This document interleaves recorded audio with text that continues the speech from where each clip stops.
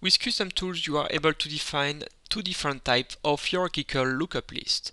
The first one, where you will create one property per level, or then where you can create a single property where you can dig between the different levels of that lookup list. For example, if I select standard, and then if I select conveyor, now I am on the third level.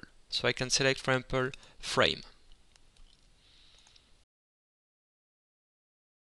To create a hierarchical lookup list, open the options.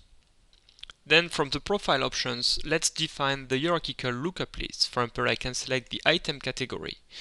You need to select the hierarchical list from the lookup list type. And then here you will define all the different values that will be available in that lookup list. If you select, for example, any value, you can add a child under that value.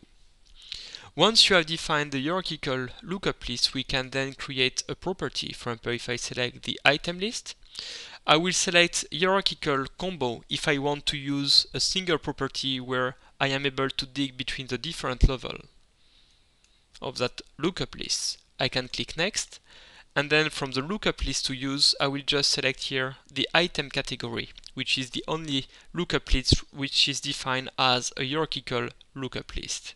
Click finish and then OK to save the new property.